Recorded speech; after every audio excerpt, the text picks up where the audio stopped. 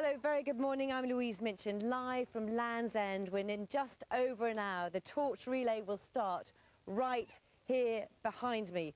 Last night, David Beckham was given the honour of lighting the cauldron when it arrived here on UK soil.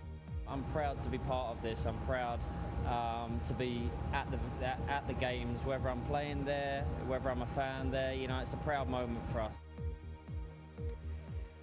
There may be grey skies here, but already people are arriving and you can see them, look at them, excited and lining up to see the first person, Ben Ainsley, who will be that first person to take the torch on its 8,000-mile journey. We will speak to him later.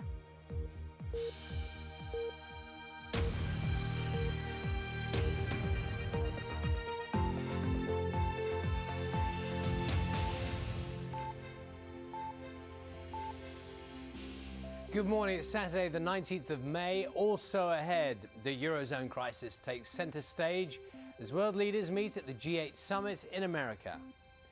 Chelsea fans head to Munich, hoping to see their team lift the Champions League trophy for the first time.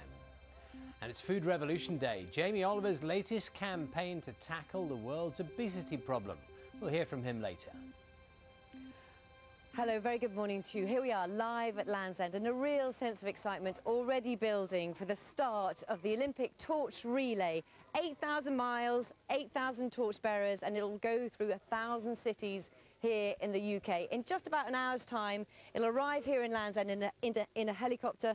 It'll be brought down behind me to that sign where Ben Ainsley will be the first person to light the torch and begin this extraordinary relay which takes place over the next 70 days. But you'll remember, it arrived last night. Let's see what happens. The honour of lighting the Olympic flame on British soil fell to a man who helped bring the Games here and hopes to compete in them.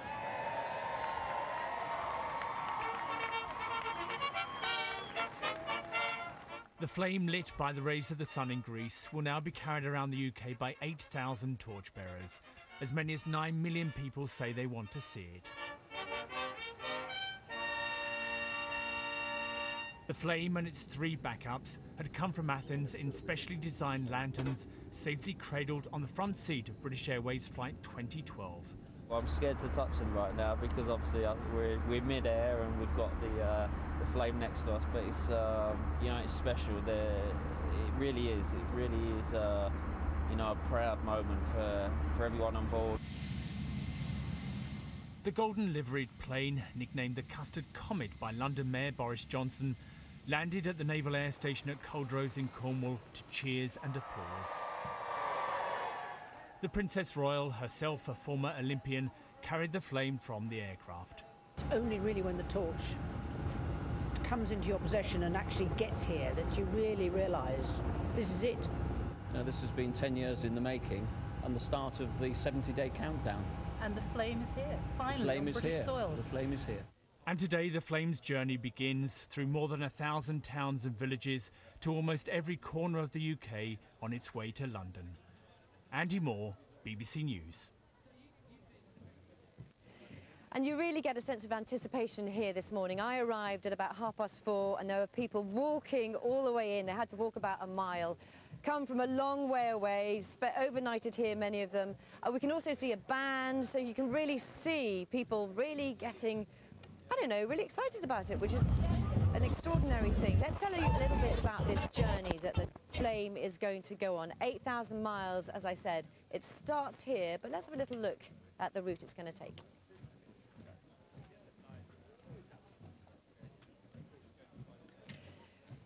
Okay, so it starts here in Land's End and then it heads north, heading through Snowdonia, then up towards Edinburgh, of course, going right to the top of Scotland, the north of Scotland. Eventually, it will end its journey in London. It's going to spend its first night in London, in the Tower of London, guarded by beefeaters there. And then, of course, it will be used to light that cauldron in the Olympic Stadium on the 29th of July. This morning here on Breakfast we will be able to speak to some of those torchbearers. We've got one torchbearer here who has actually run with the torch in Greece, and also other torchbearers, of course, including Ben Ainsley, who is a 3 times Olympian gold medalist himself. Charlie, lots to come. See you later. Louise, thank you very much. Talk to you later on. Time now 6:05. The other news now. Western leaders at the G8 summit at UK. Those are the main stories for us this morning. Brings you right up to date. 6:12 is the time. Let's go back to Land's End and speak to Louise, awaiting the arrival of the torch this morning. How's the weather for you, Louise? Very good morning, Charlie, again. Do you know what? It's a most lovely scene here. The sun is just coming up. It's almost warm. And there's a beautiful scene of people walking over the heather here, making their way so they can be amongst the first to watch this torch relay. And I was here really early this morning, about 4:30. There were already people here, which is really impressive. So a helicopter arrives, Charlie, at just before 7 o'clock. It'll arrive where the crowds are, where you can hear that band, and then they will walk down here and bring the torch, which is in a special, the flame, which is in a special little lantern, a golden lantern, and the torch will be lit here. The first torch, the first of 8,000 torch bearers. Ben Ainsley will be here. I want to talk to a previous torch bearer. He's going to be with me all morning, helping me through all of this and giving us some sense of history. Philip Barker, very good morning to you. Good morning. You've carried the torch. Lots of people turning out this morning. Why do you think it's special? It's difficult to put a finger on it because fundamentally it's such a simple event, a piece of metal with a little bit of a flame, but it's that flame that comes from Olympia where the ancient Olympics were. You get the sense that so many people have carried it before you. You're one cog in a journey that leads to the Olympic Stadium. So I think that's probably why people get so excited about it. It's a very emotional thing to do.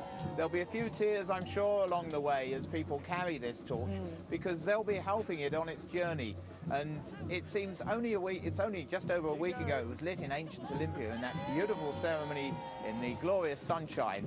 And now here it is in the UK on its way to our third Olympic Games. And what's lovely seeing all these people here is they've obviously come from lots of different places, but also pride in Cornwall that Land's End should be chosen as a place. It's a dramatic place to start it, isn't it? It is a dramatic place, and of course with Ben Ainsley carrying the torch, with the sea behind him just along the coast is where he'll be bidding for his 4th Olympic gold medal in a few months' time.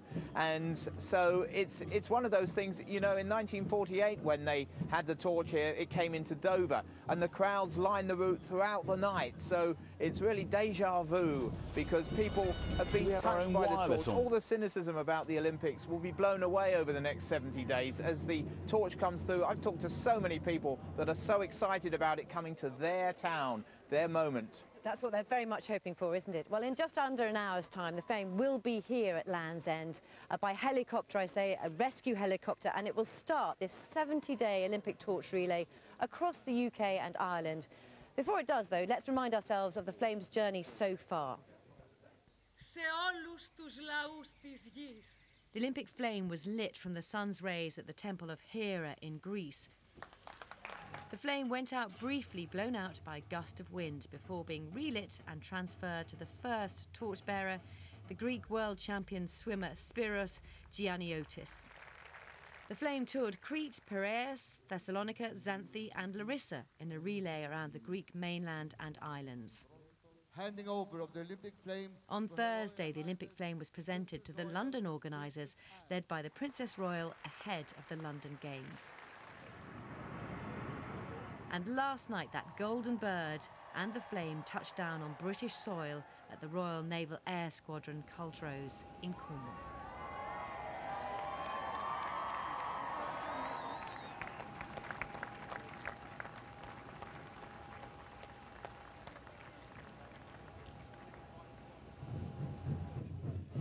Brilliant. I have with me here the Norris family. Very good morning to you all. How are you doing? What time did you get up this morning? 4 o'clock. 4 o'clock. And where have you come from? From Bishop's Tainton in Devon. OK. And why did you decide to do that, to come down here to see the torch today? So that the children, when they are parents themselves, can say to their children, my mum and my dad took me there on the day.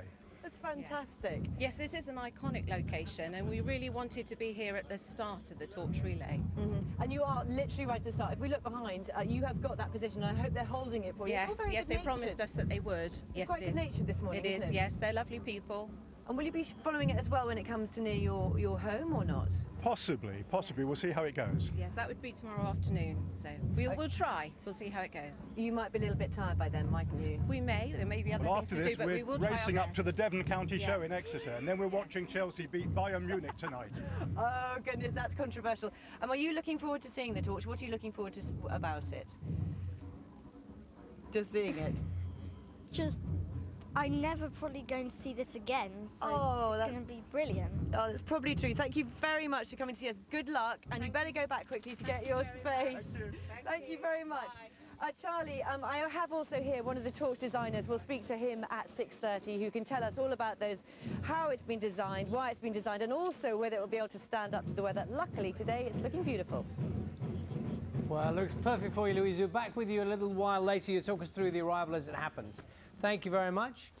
18 minutes past 6 is the time. Jamie Oliver speaking to us about his food revolution. Let's go back over to Louise now. Land's End, the Olympic torch due to arrive there. And Louise, Jamie Oliver was telling me that he is due to carry the torch as it goes through Essex. Oh, that's fantastic, isn't it? We know that Ben Ainsley will be the first person to carry the torch, Charlie. It will arrive here just after 7 o'clock. Lots of people here already. It's the most lovely scene. The sun has just risen over to my left there, and I think you can probably see pictures of the crowd here, and it's a rather romantic scene as people walk across the heather to make their way here to Land's End. I think we can show you helicopter shots. We know that the flame, as it's called, in that special golden lantern, is on board the helicopter. And I can tell you a little bit about it. So it's not a long flight from Culdrose to here at Land's End. The torch bearer who's on board is Lieutenant Commander Richard Full. They're just, I think, about to take off, aren't they, which is very exciting. Also on board, Winchman Corporal Justin Morgan, and the pilot as well, Lieutenant Chris Whittington. And then what will happen is they'll fly over here in this Sea King helicopter. It's a rescue aircraft. And they'll fly over here, they'll land just where those crowds are, so there's no doubt there will be a big cheer when it gets here. And then they will walk down, it's not a long way, about 100 metres to this sign here at Land's End, which has got a little 2012 specially put on it for today. And Ben Ainsley, who I haven't seen yet, but I know that he was pretty busy last night, yesterday. He is, of course, a 3 times gold medal winner.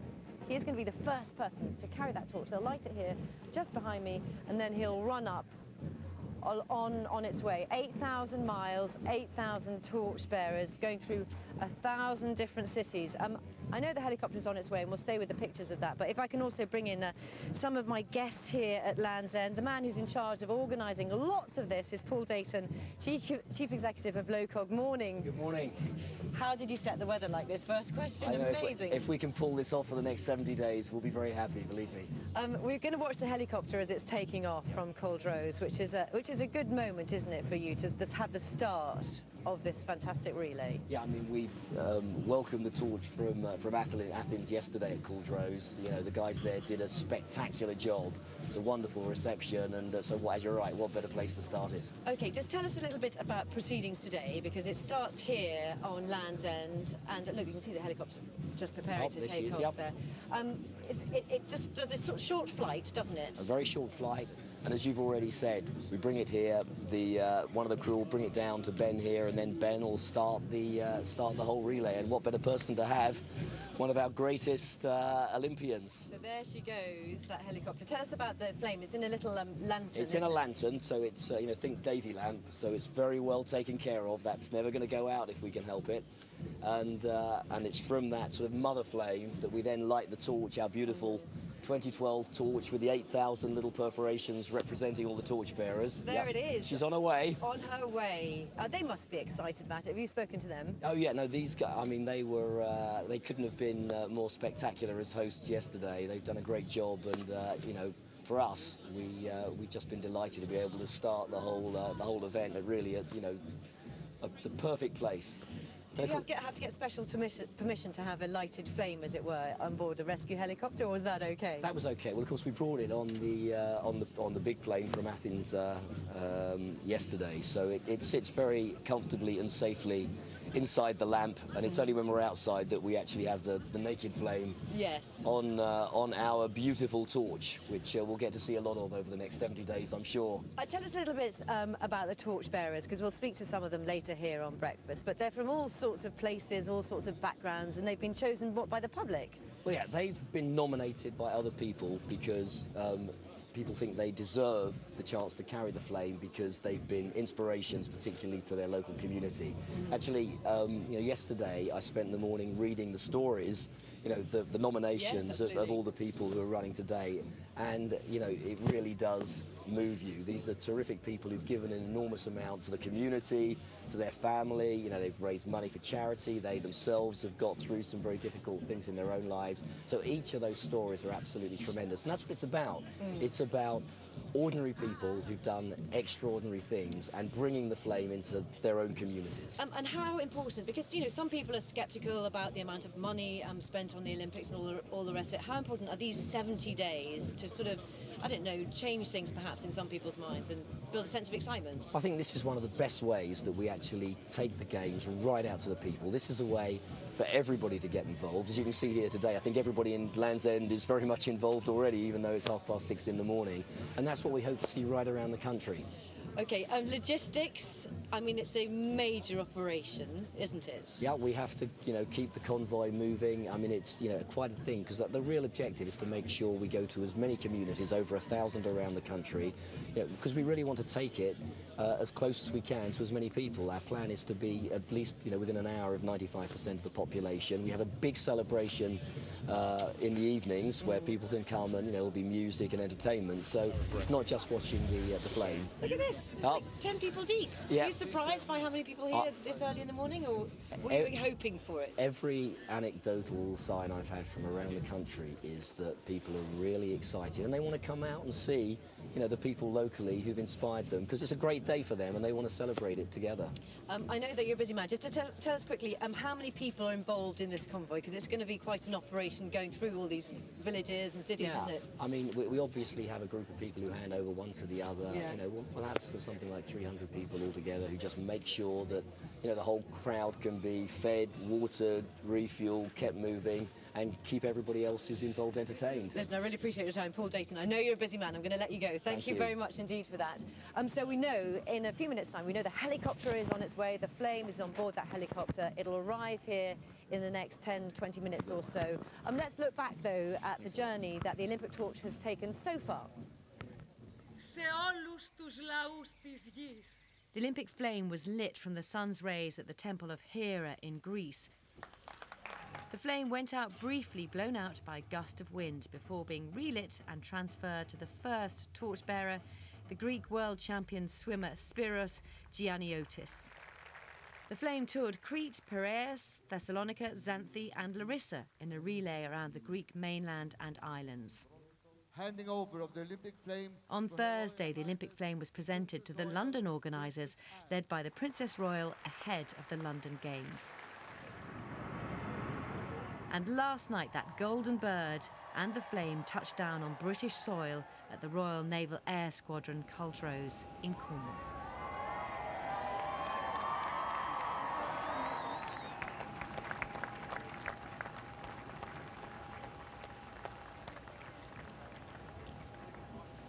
It is a fantastic place to be here this morning. Olympians turn up, like Jonathan Edwards. Here he is. We'll talk to you in a minute. Let's just quickly we can look at pictures of the helicopter. The flame took off in the last few minutes or so. We understand that it's going to arrive. Oh, we've lost the helicopter pictures, but we know it's on its way, don't we? Morning. We do. How are you? Fantastic. It's been quite 24 hours. Absolutely. Been at Cultrose last night, seen the flame arrive. I mean, this is when the project goes live in the UK, and there's this kind of unstoppable momentum now. It's a huge excitement. So yeah, I seem almost quite emotional as well, because I was involved from 2003 with the bid. I think we're so close now. And does it make a difference to you that you've turned up here this morning? It's early. There's lots of people here. Is that makes it more special, does it? I was here a year ago for the launch of the overnight stops, and Carol was here doing the weather. She was completely soaking wet. You couldn't see the sea. I'm thinking, on a year's time, if this is how our torch relay starts, it'll be terrible. But this is just, I can't believe, blue sky, no wind, massive support from people. And this is what I think the torch is about, ordinary people coming out to support the torch. Some amazing torch bearers, both sort of celebrities like Ben Ainsley, who we hope does well in the summer, but also ordinary people who've been nominated by friends, by family, by the local communities. And also shining a light on Cornwall, because it's just so beautiful here. Exactly, people are really proud here in Cornwall. You can see them, look, it's fantastic, isn't it? How much would you have liked to have competed in the UK? Do you know, I think it's double-edged, because there's so much pressure on our athletes. Yeah, and I'm sure if you ask Ben Ainsley after his run with the torch, he'll say, like, I'm really excited about it, but I've never been under more pressure in all my life.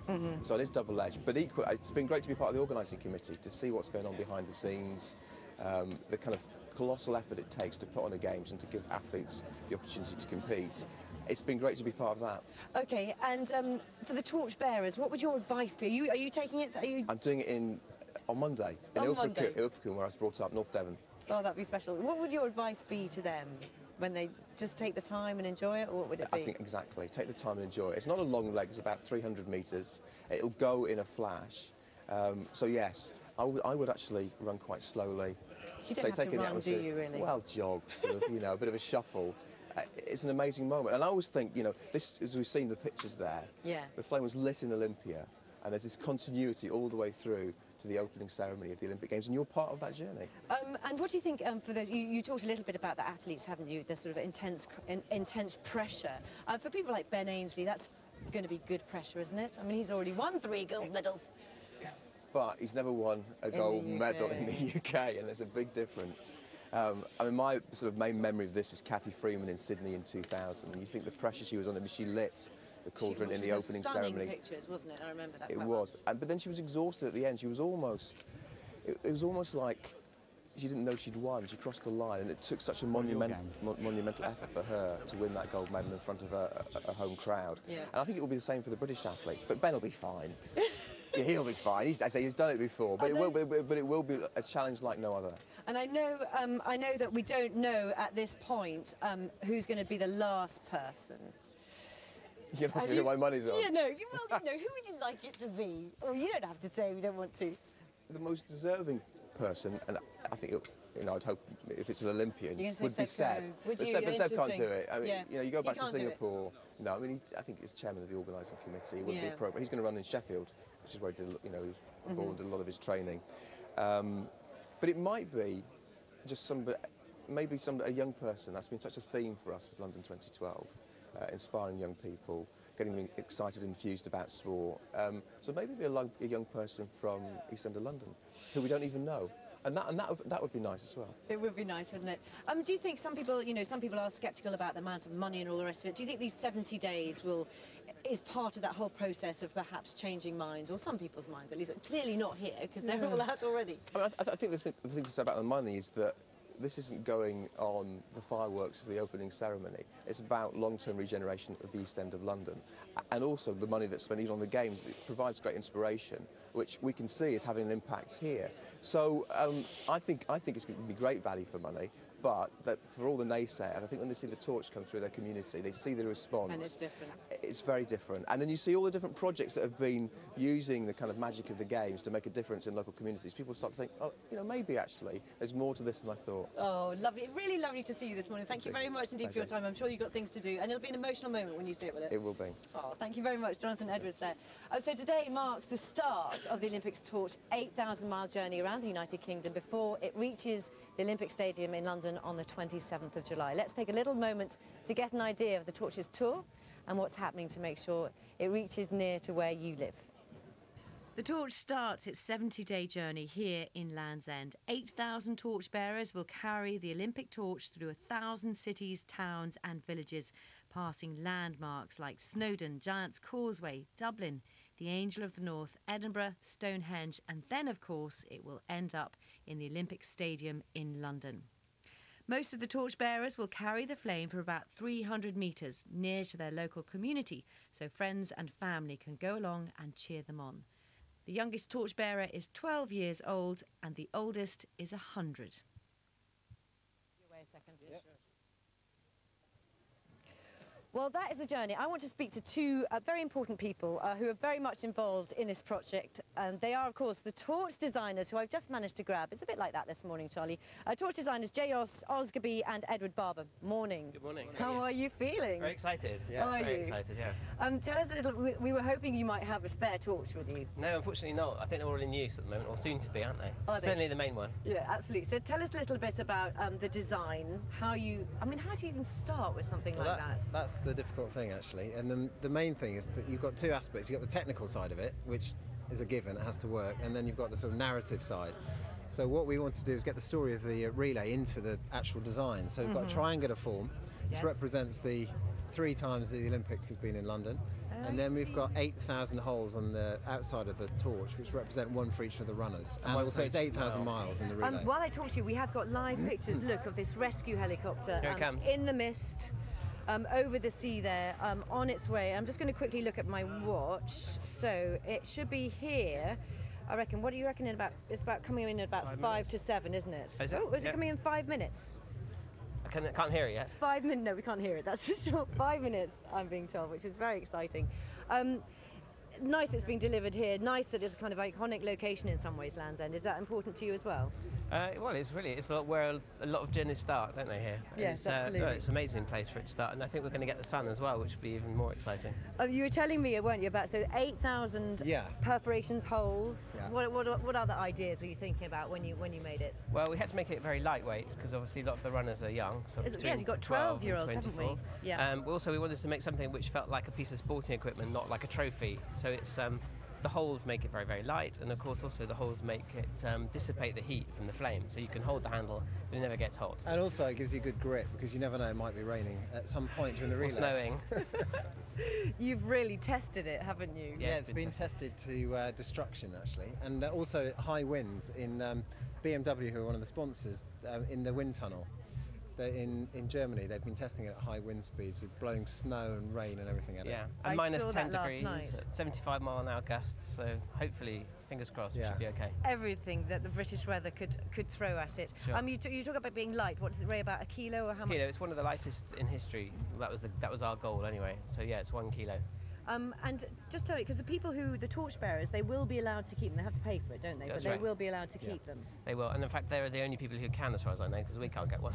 You can't even get one? No, we have to make our own somehow, a card or something. You must have the prototype somewhere hidden, mustn't you? Well, we might have some things hidden in the studio, yeah. And how did you get chosen to... It was a competition. Right.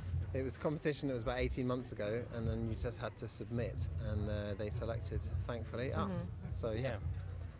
Very exciting. Okay, and do you feel quite a sort of sense of responsibility with it? What, that it might go out? Well, yes, let's start with the going out thing first. Well, I have to say now that the engineering was done by another company. Oh, look at that. No, I'm just giving them the credit because it won't go out. Okay. No, there's a huge responsibility in designing something which has to represent the nation when they don't really have a chance to sort of input into the project. So we were really nervous when we revealed the design, that it would be liked. Okay, and you say it looks like a bit of sort of athletic. It looks like a baton, doesn't it? And yeah. That was the idea, was it? So partly, yes. Partly it was. Partly we wanted it to feel like a piece of sporting equipment. Partly it needed to feel ceremonial at the same time. So that was why we sort of decided on the gold colour. So it was reflective and got people excited. Okay. Well, I don't know how you've sorted out the weather, but you've done that. Well, you'd be surprised what we can pull out of the bag. Will you do me a favour? If you can go and find a spare torch, I know you're saying there's not many around. Will you go and find one? We'll see what we can do. And bring one back for us. Okay. Well, we know that helicopter is on its way. The latest estimated arrival, I think, is in about sort of 5-6 minutes' time. Do stay with us here on Breakfast. We'll have Ben Ainsley as well. I haven't seen him.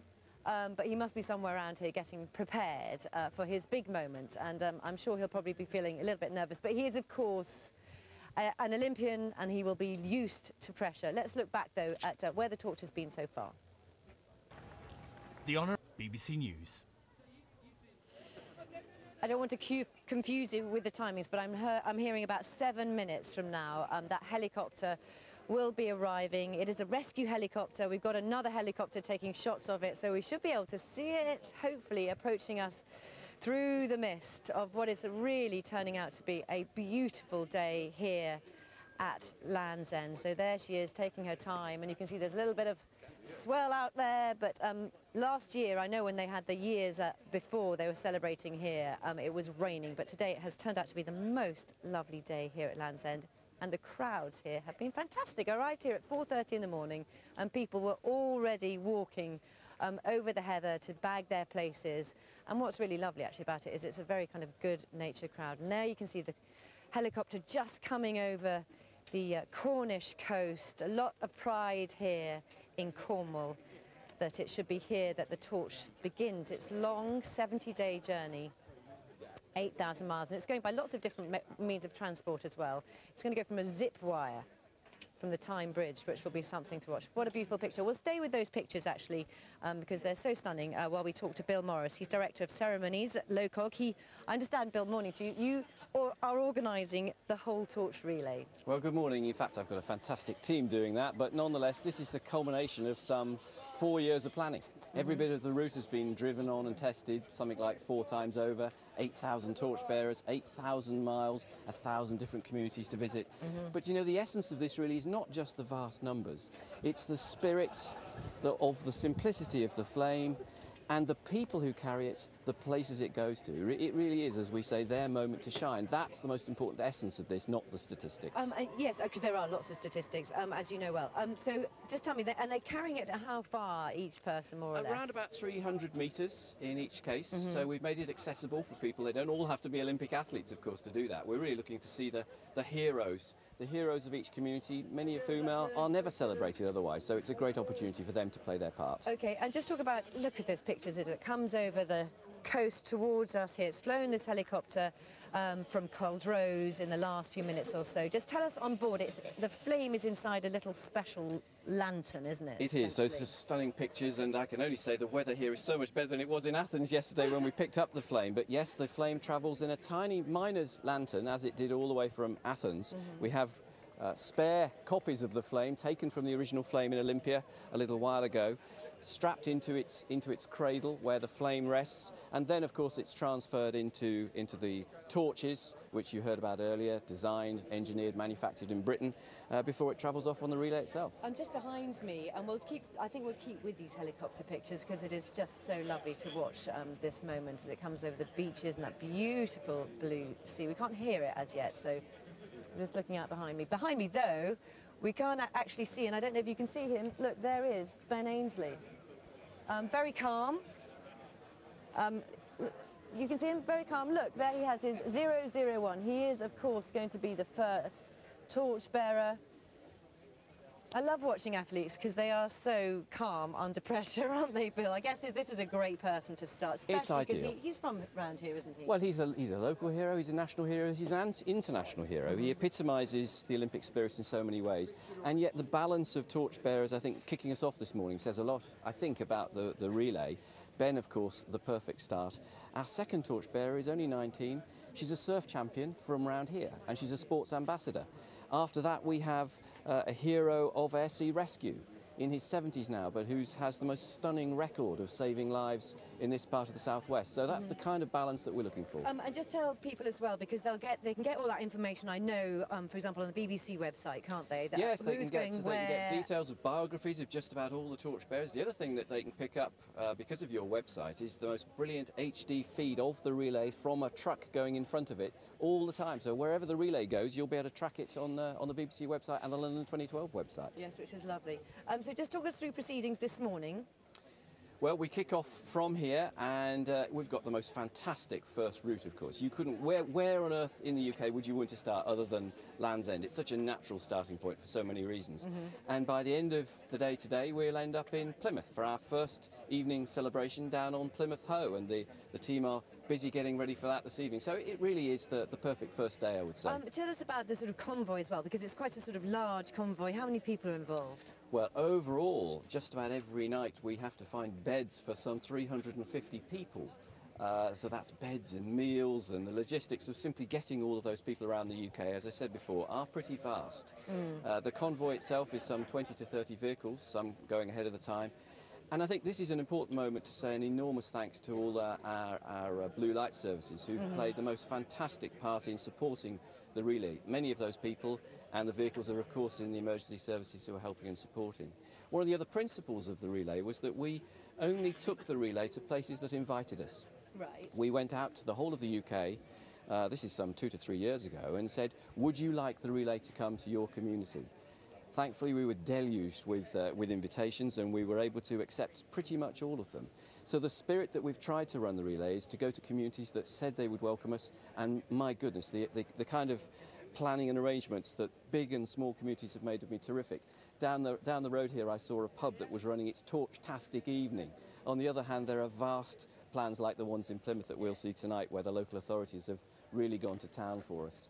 I just got a quick look behind me, Ben Ainsley. Yeah, you see, he's just so cool. He's standing there chatting, very relaxed, isn't he? That's what you need with an Olympian, I guess. For him, this is I was going to say walk in the park, a sail on the ocean, really. He's used to far greater pressures than this. Yeah, I think you can just see him over there. And look, the person, now all these people in grey, and you're in the grey as well. That's how we recognise you. You're part of the team. Yeah, in fact, the way the uniforms were planned, you'll notice that the torchbearers are in the shimmering white with the gold, because they're the ones who have to stand out. As I said, they're the heroes. Those in the grey are the crew, the team, but quite appropriately, we're trying to just blend into the background a little, because the highlight should be the torchbearers. Here we have the rescue helicopter. Again, let me tell you who's on board. We've got Lieutenant Commander Richard Full. He is going to be the torchbearer. So when it lands, it's going to make quite a lot of noise, isn't it, for starters? So there should be a big cheer, because we've got lots of people here this morning. It's absolutely heaving with people this morning. Indeed, when we arrived at Culdrose last night from Athens, the first thing we saw was that there were crowds all around the perimeter of the base, which we really hadn't expected. So I think there's no doubt that people are anxious to come out and see this once-in-a-lifetime moment. And he'll carry it very gently, won't he? He will. He will. Us. I would say it's also symbolic and important, as far as we're concerned, that it is arriving on an air-sea rescue chopper. The part that organisation plays around the whole of our maritime coastline, but here on the southwest especially, of course, it's really important that we're celebrating what that organisation achieves. So you talked a little bit about the convoy. What about security as well? Because, you know, that is something you obviously have to consider, isn't it? Yes, we do. You'll find there's a very sophisticated security presence. The security team from the Met Police and the local police around the UK have practised and rehearsed, and they're a very slick operation. But I would say they're also determined to, wherever possible, stay in the background. They have got exactly the right approach. They're fantastically professional.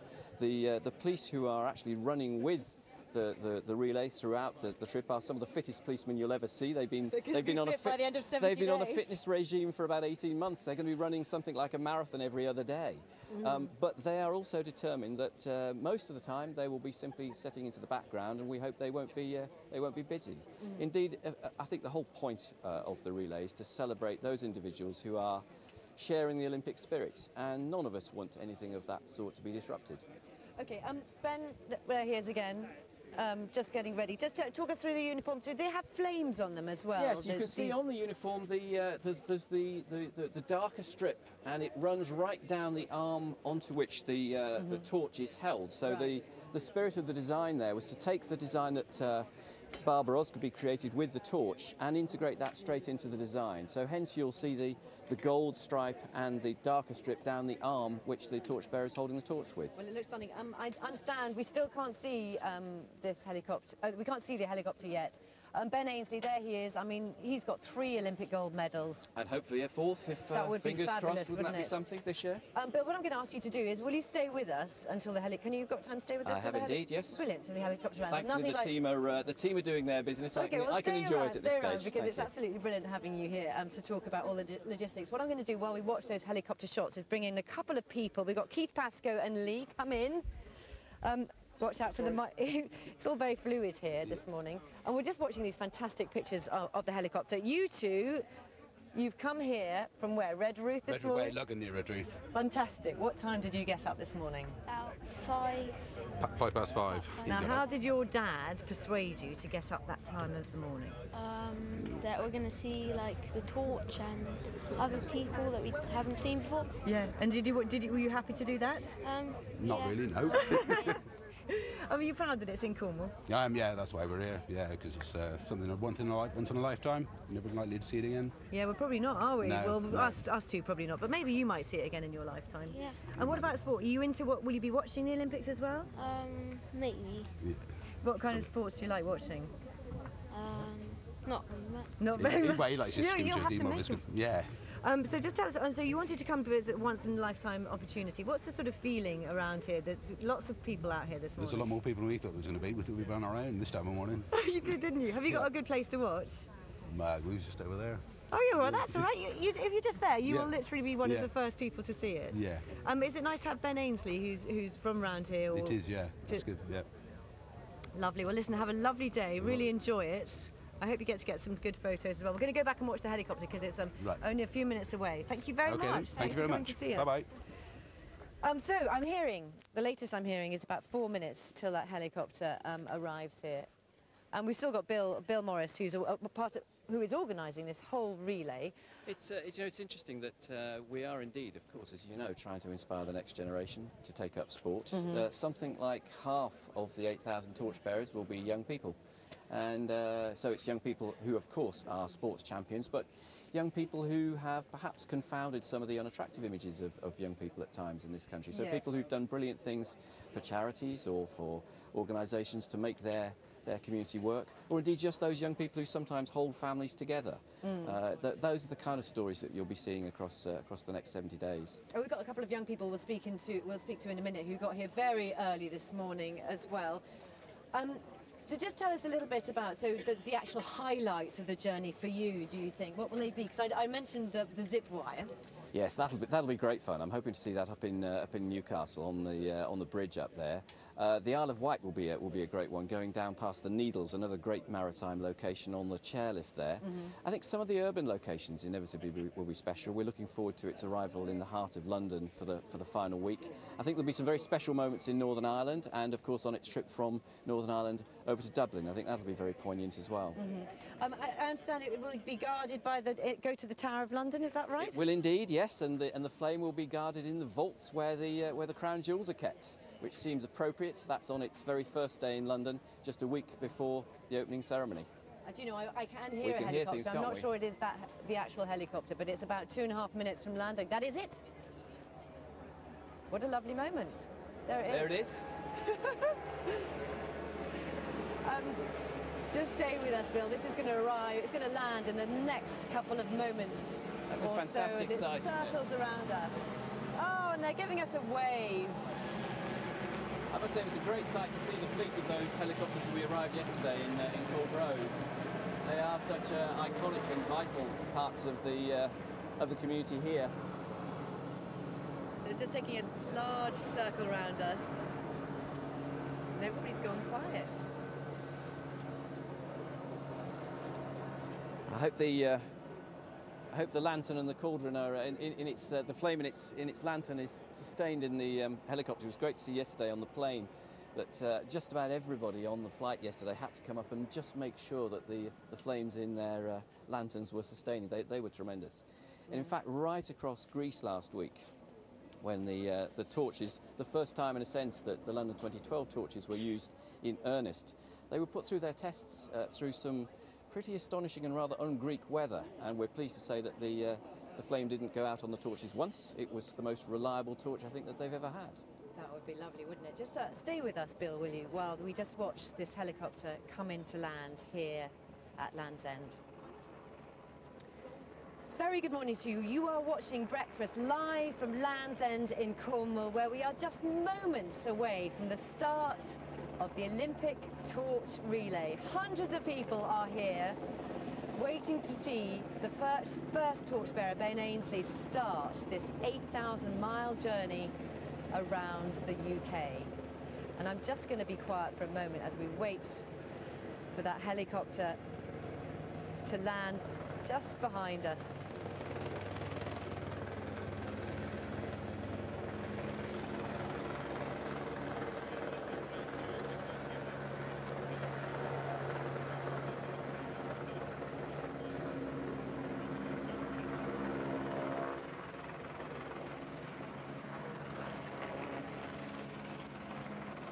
touchdown. The Olympic flame in that special lantern is at Land's End. And in just a few moments, Lieutenant Commander Richard Full is, I imagine, very carefully going to take that special lantern out, past the crowds, down to the Land's End sign, which has been specially marked with Land's End 2012, and waiting in the sunshine in his white and gold and grey uniform is 3 times Olympic gold medalist Ben Ainslie, sailor Ben Ainslie, who right now is looking incredibly calm. He will be the first torchbearer on this long journey around the UK and Ireland.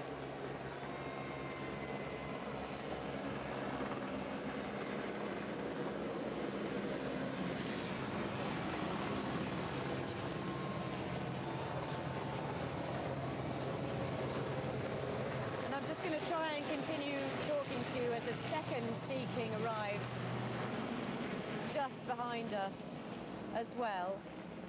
Let's talk about some of the facts and figures. So 8,000 miles it's going to travel. With me is Bill Morris, who is in charge of this whole extraordinary logistical operation. The logistics are incredible, as we've said. I think we can just see before we... There is the special lantern. And here is Lieutenant Commander Richard Full. Quite a moment, I imagine, for him as he stands to show it to the crowds and have a few of his photos taken.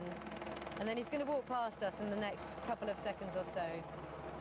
As we were saying, the logistics and the stats are incredible, but in fact that's the real message, the simplicity of a flame. And it's worth just remembering that the origins of the flame from the ancient games were to symbolise the moment when communities laid down their arms so that the athletes could perform. That's the essence of the story here. And that's very much still the essence of that very simple flame there in its lantern. And he's carrying it, you can see, very carefully, as you would, wouldn't you? It's the gold jewel, the jewels, of course. It carries, of course, the spirit of the Olympic Games and later the Paralympic Games. And it symbolises, I guess, the fact that the whole of the UK's communities is now gearing up and ready and in the spirit. What's celebrating really the spirit of the Games. About this morning is, as you can see, he's carrying that past the crowds, is, first of all, the amount of people who have turned up. And it's a very kind of warm atmosphere, isn't it, Bill? Have you noticed that? It's very British. It's a very English atmosphere this morning. Quite low-key, everybody is welcome. All sorts of community organisations have come out with their own forms of celebrations as well. You see flags and bunting of many kinds. As I mentioned earlier, the pubs and the restaurants and the cafes down here are all celebrating in their way. Bunting has come out. It's here it is. I think he's just coming around the corner. And just a little cheer. It's rather lovely, isn't it, how people are taking this, the spirit in which they're taking it. And many people we've spoken to this morning saying they just want to come here because this is possibly the last time in their lifetime they'll see this. I think that's certainly the case. I mean, London is the only city to be celebrating having the Games for its 3rd time. It's hard to imagine in our lifetimes it'll come again. There it is. Okay, just behind my right shoulder. Ben Ainslie, a wry smile from Ben Ainslie. And we'll just stop for a second while we watch this moment of the torch being lit. Photographs with the crowds, obviously. Big smiles. Is it quite technical here, Bill, or is it quite simple to do this? The answer is it's quite technical. I certainly couldn't do it. Thankfully, our torch team have been practicing this. It's a matter of taking the flame out from the lantern and putting it onto the torch itself. It's a machine called a rod, the lighting rod, which takes the flame. Okay, well, let's have a little watch. They're enjoying their moments, aren't they? Rightly so. I think if I was them, I'd milk it for all it was worth, wouldn't you? We'll be able to speak to them a little bit later, actually, once they've done the honours. So each torchbearer has their own torch, as it were, and it's lit from one to the other. That's how it works. Yes, and there's an interesting balance of technologies, in truth, that we're seeing there, because the miner's lantern has hardly changed in over 100 years. It's still made by a little organisation in the north of England, but the lanterns have hardly changed. The torch itself, of course, is very contemporary, cutting-edge design, with its 1,000 holes, and this is indicating each of the torchbearers. This is one of your team, and they are now going to do the official lighting, as it were. Yes, yeah? indeed. In fact, what we're seeing now, the two torch security team, who are in fact police officers, who've been trained to do this as well as to protect the flame. They've been working with us, as I said, for some 18 months or so. I'm just going to take a closer look at the pictures. They've practiced this quite a few times, have they? Oh, many, many times. You can see the lighting rod now coming into the, just going there into the lantern to pick up the flame. It's quite a precise task, particularly difficult in high winds. We were having a few moments out in Athens when the weather was absolutely dreadful, when they wondered whether the flame would transfer, but it did so. It takes a little while, but it normally gets there. So it sets off this morning with Ben Ainsley, and it's going to be running all day until tonight, and then where does it go at night? It goes back into the lantern, protected with a number of the support team, the police team, with it literally sleeping next to it every night. There we are.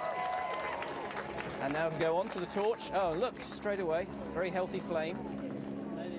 Fantastic. So there is Ben Ainsley, 3 times Olympic gold medalist, holding the torch, the first person in this 8,000 person relay. Beautiful shot of Land's End. And he is just one of 8,000 people. How far has he got to run, though? About 300 metres. That's the. It'll vary a little bit. I think he'll manage that. I think that'll be no problem.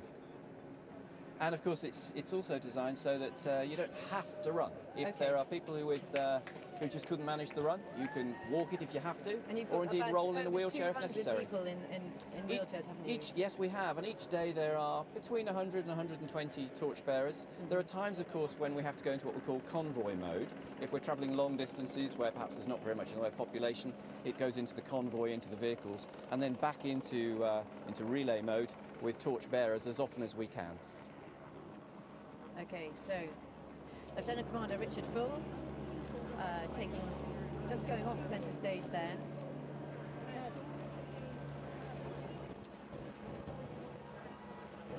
It's fantastic to have Ben Ainsley here, isn't it? Because he really is the ideal first person. We were so thrilled that he could make it, and of course having just taken his latest of many world champions as well, straight from competition into this. And it really is a glorious day, isn't it? Blue sky behind. So different from the weather, as I said, in Athens when it was like a monsoon. And also this time last year we were here on breakfast and it was not, you couldn't even see the sign, I don't think. We were shrouded in mist, were we not? We just about saw the sign, but nothing beyond it. Okay, here he goes. Let's just let him go past us. And I can see the designers running to take a picture of their Olympic torch too.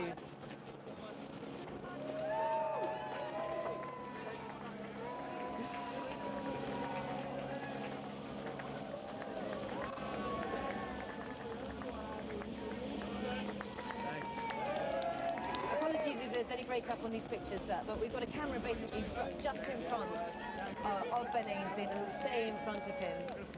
Do stay with us though, because we've also got other shots that we can show you if they break up too much, but apologies if there's a bit of break-up. You probably noticed there the torch also has 3 sides, and that's partly to represent the fact that London's hosting for the 3rd time, the only city in the world ever to do so.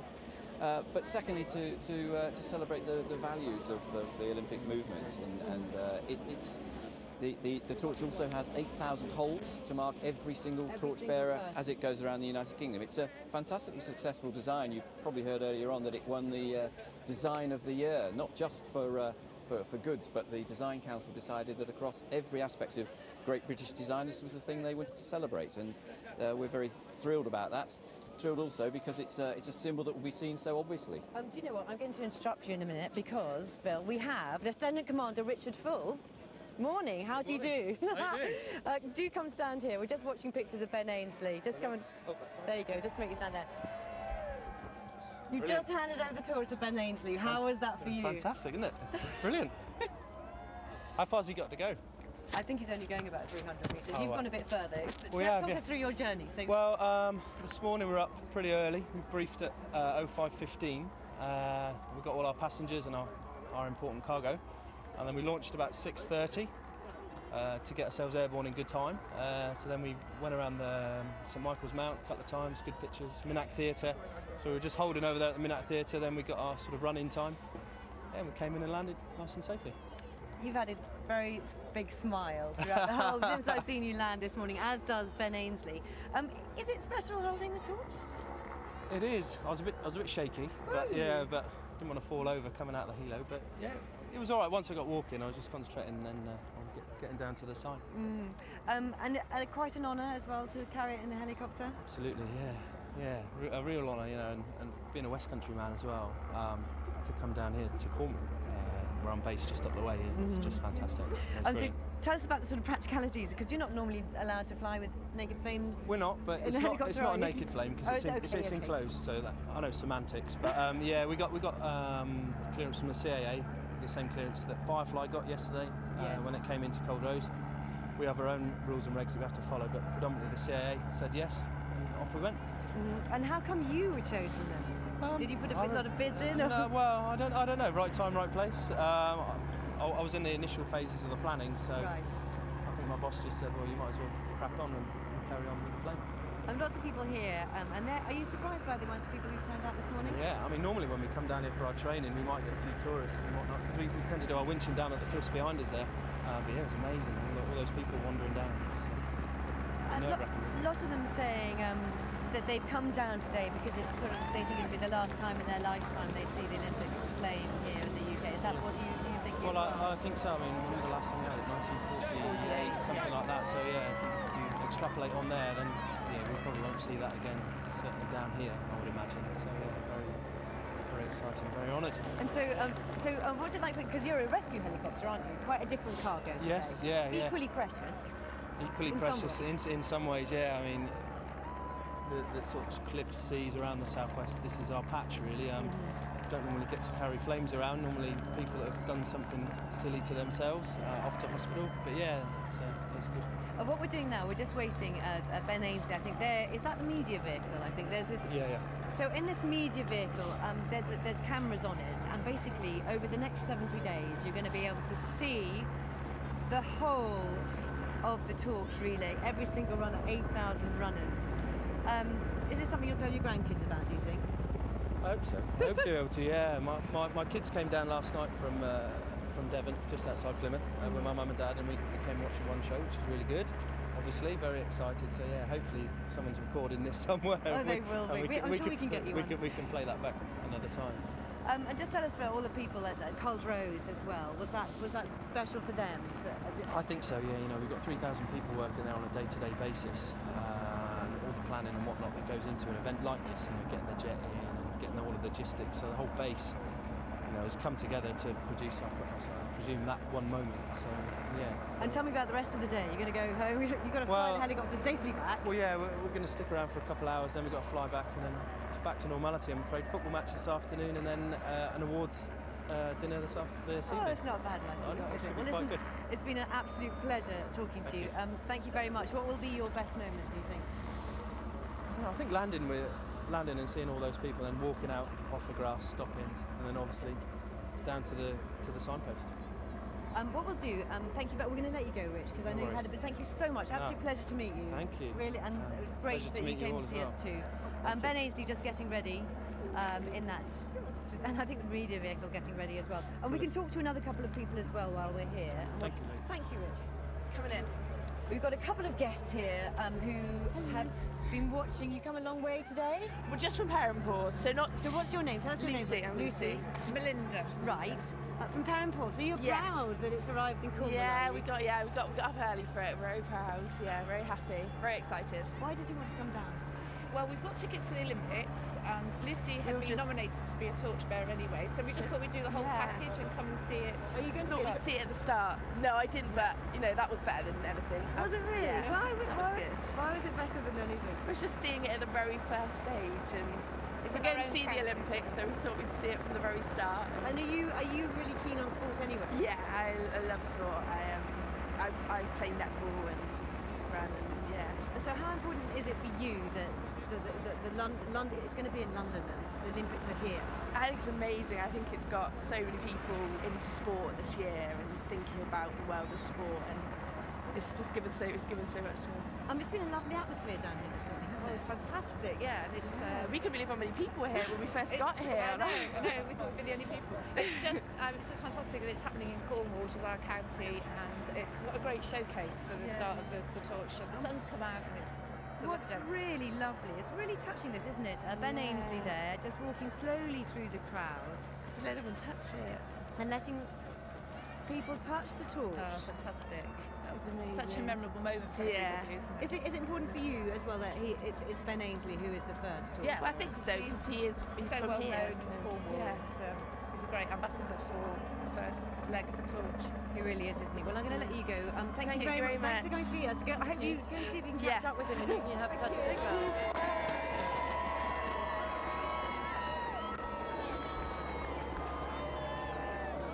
Okay, so we're going to stay with these pictures of Ben Ainsley as he sets off at a lovely, slow pace there. Making sure that everybody gets a glimpse of this torch.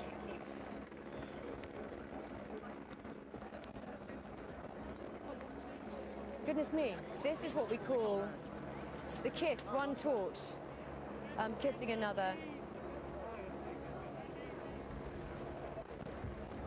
To the second torchbearer. And here with me I've got Philip, who can chat me through. Just tell me a little bit about this. So this is called the kiss, isn't it? This is the exchange of the torch. The first torch runner, Ben Ainsley, gives it to Tassie Swallow, who hopes that one day her sport of surfing will be part of the Olympic Games. The IOC are constantly looking at different sports to come into the Games. She shows the torch to the crowd, and this is a big moment. The first exchange in 1948, it was a butcher from Dover who was the first runner on British soil. He received it from a chief petty officer of the HMS Vista. Yeah. So very different scenes here. Early in the morning as she takes the torch, it burns so brightly. This is the torch that has come all the way from ancient Olympia, this very flame, which was lit by the rays of the sun just over a week ago.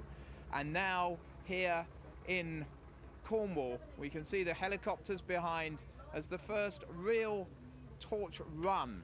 Yes. She's breaking into a run there for the first time. She's escorted along the route.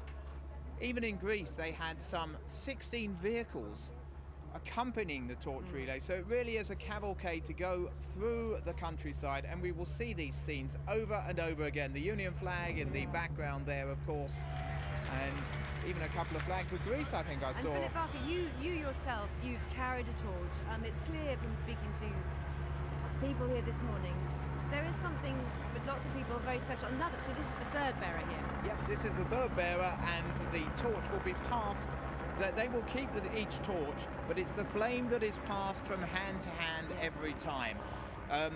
These days they give a torch to every one of the runners. I think they have to pay a small fee to keep the torch, but it hasn't always been so. In 1952 they only manufactured 22 torches, and they are obviously the rarest Olympic torches in the world, and they go for thousands if they ever come onto the market, and they hardly ever do. I was talking to someone in Greece because everybody in the village of Olympia seems to have carried the torch at some point, and we were talking about how much some of these torches cost when they come into an auction, and he said, why would anybody want to sell an Olympic torch? Because it's such a special part of your being if you've actually carried it. Yes, I can understand that actually. And we're getting a sort of sense here of, oh look, so he's been given instructions by the torch security team, who are these people dressed in grey. Yeah. And what will happen is each torchbearer waits. They have obviously the reserve flames just in case anything should go wrong. Sometimes even it can actually be too hot for the torch. Back in Munich in 1972 they put it through every conceivable test, but they didn't test it for really hot weather, and they found that in certain parts of Greece the temperatures were just so hot that the flame went out because the gas didn't burn correctly. But let's hope that nothing of that kind of misfortune befalls the torch here, but this is a wonderful moment. Cornwall seeing the torch for the first time. It came up through Dover in 1948, and when it visited here in 2004 and 2008, of course, the journey was exclusively through London. So this is a chance for the rest of the country for the first time to see this great Olympic torch. And I love it, people, you know, jogging along in front. Yeah, everybody wants to get their own moment, of their own picture of the torch as it comes through. It's a very interesting design, this gold with the 8,000 perforations. It's been dubbed the cheese grater, but don't tell the designers, they're just close to us. Well, they were saying that they've kind of accepted it, and they regard it as a term of affection. I think somebody called it the cheese grater in the very first day. I'm just trying to look, Philip, as we talk. I think I wasn't watching very closely, but I think somebody stumbled actually. But so far, so good. Yep. And when it arrived in 1948, didn't it go out very shortly? It went out on the Dover quayside. They had the dignitaries, the Lord Lieutenant of Kent was waiting there, and it went out 3 times, 4 times, and even 5 times before it even reached the quayside in the dais where the dignitaries were waiting. And Chief Petty Officer Herbert Barnes, who carried the torch, said it was like a spring-loaded firework in those days. But we did have a few incidents in Greece where 1 or 2 of the carriers did stumble with the torch. One of them was an 87-year-old footballer from Olympiakos in Piraeus, but it had, even when they fall, the flame still goes. It happened at the opening ceremony of the Winter Olympics in 1956. Didn't somebody light it with what did they light it with after that? Well, he stumbled and he kept the torch going, Guido Caroli. He was very, very upset that this had happened. He tripped over a wire that was in the stadium, but he managed to keep the torch alive, and that's the most important thing.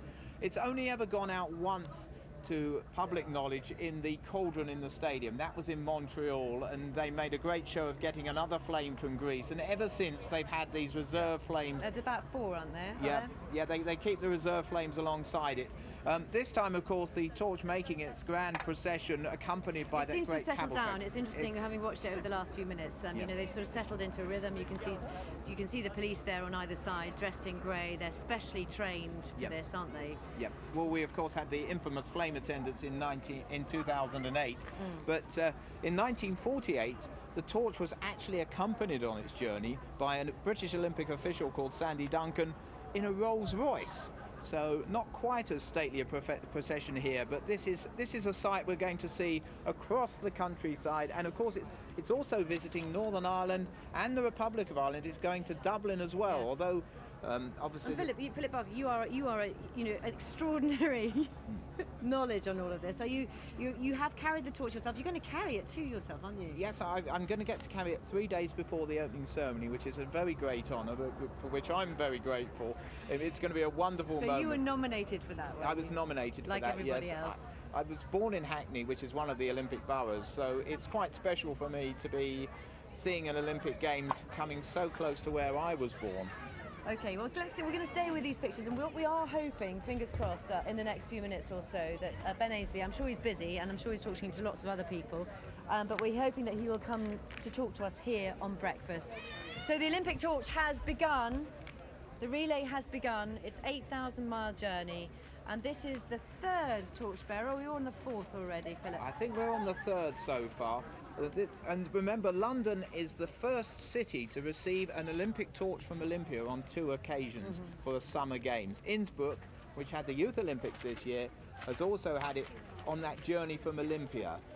When they had it in Los Angeles, they simply flicked a switch in the stadium to light the torch, so they didn't actually have a relay. This started in the early 1930s. It was the idea of a German professor called Karl Diem and a Greek International Olympic Committee member called Ioannis Koutsias, and they thought it would be a great idea to link the ancient games with the modern games. And it was suggested that instead of using a mechanical means, they would light it by the rays of the sun. So this is why this torch is so special to so many people. They can sense that this has come from Olympia. It has come to the city where the games will be staged. And every person that carries this torch will milk this moment, and they will remember it for the rest of their lives. Baron Pierre de Coubertin once said, "Remember the fire that came from Olympia. It brought light and warmth to your lives." And this is what it's doing here. It's bringing light and warmth to Cornwall on this glorious summer spring morning. Okay, do stay with me, Philip. Beside me, I have on my right Jonathan Edwards. Morning again. Hi. You carried this torch. Is it special? How special is it? I have, but let's be honest, carrying the torch for Athens isn't the same as carrying the torch for London, is it? No. I was emotional last night, but that's been my most incredible Olympic moment so far in this journey towards London 2012. I thought it was, see Ben standing there, proud Olympian, you know, the flame lit and starting its journey. I feel a bit emotional now talking about it, to be honest. You actually had a proper tear? Yeah, I had a proper tear. It's, yeah, it's, you know, you kind of go back to when we launched our bid at the end of 2003. Nobody thought we had a chance of winning.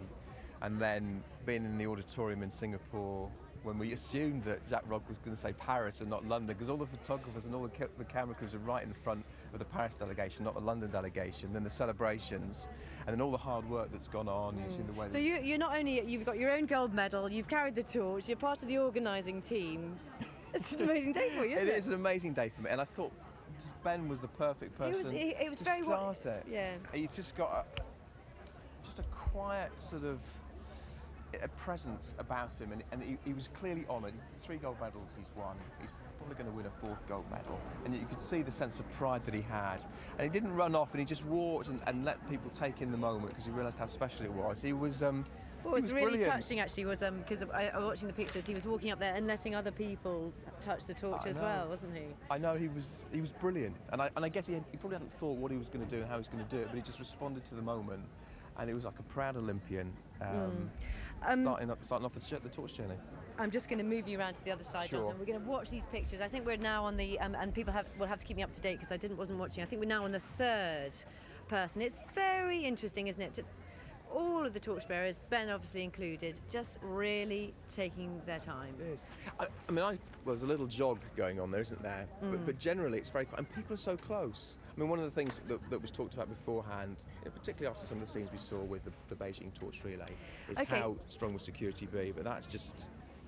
And here we go, another, and this is called a kiss, isn't it? It is a kiss. What a lovely word. It is. It's kind of very gentle. So it's one flame to another. To another. Is that quite a nerve-wracking moment when you're actually having to do that? Well, obviously you want it to light. I think that's you don't want to be the person for whom it goes out.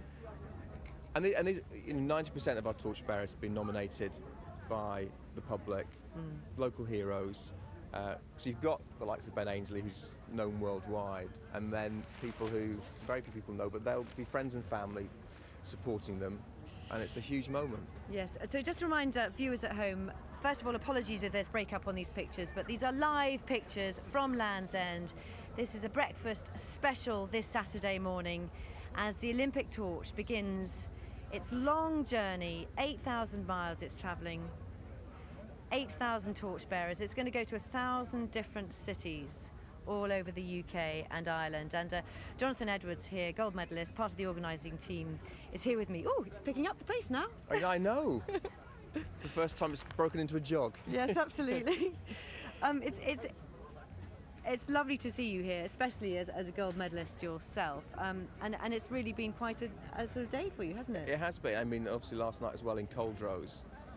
And I spent 2 days ago now travelling the reverse route of the torch from Bath down to Falmouth and meeting lots of the different people and communities who are going to be celebrating the torch arriving. And you know, there's going to be hockey festivals. There's a world record attempt on eating cream teas in St Ulster. Was there? Did you take later part? on today? Well, I had a little okay. practice. I think it's between 10 and 1 o'clock today. They're trying to get 330 odd people in the same room eating cream teas, and that is an official Guinness World Record. But they've also got a load of beach games going on to try and get. I mean, one of the things you wanted to use the games for was to inspire young people to take part in sport. Yeah, there's a lot of questions about legacy, and you really think is it changing things? Do you think what you've done so far? Yeah, but certainly. I mean, I think there are people all over the country who are involved in sport and want to get young people involved with sport. And what 2012 has allowed them to do is use the inspiration of the games and the association with the games to highlight what they're doing and hopefully to get more young people involved. And as I say, there's going to be all sorts of sporting festivals happening across the country, which the Torch has been a catalyst for. And we are hoping to get Ben Ainsley. I think I'm going to have to go and grab him, actually, Jonathan. Can you help me with that? Yes. Yeah, let's go and get Ben Ainsley. We'll go and get Ben Ainsley as that last kiss there, and it's been really a lovely scene here down this morning. Were you impressed by the amount of people who turned up, Jonathan? Yes. I mean, we came in last night from Coldrose, and I was with Paul Dighton, who you interviewed earlier, the chief executive, and you're kind of thinking, well, I wonder how many people will turn out, what kind of excitement will it generate? And I think we've got the answer here. The Games has an amazing capacity to touch people's lives. I never realised it when I was competing. You kind of think it's your own little Olympic world, but then you see this, and this is what the Torch really is all about. I think Boris said the democratisation of the Olympics, and I think he's right. And do you think these next 70 days, they're important for exactly that, to build kind of excitement and all the rest of it? Yeah, I mean, I think people are excited and very proud that we're hosting the Olympics, and this provides a moment for them, for that to crystallise really, for them to come out and celebrate. And it's the moment when the Games goes to where people are, rather than them having to come and see the Games. Jonathan, it's an absolute pleasure speaking to you this morning. Jonathan Edwards, thank you very much indeed for that. You're going to help me find Ben. Yes. Well, let's go and find him. Okay, what I want to do, I'm going to hand you back to Charlie in a few moments though, but let's just take you back a bit.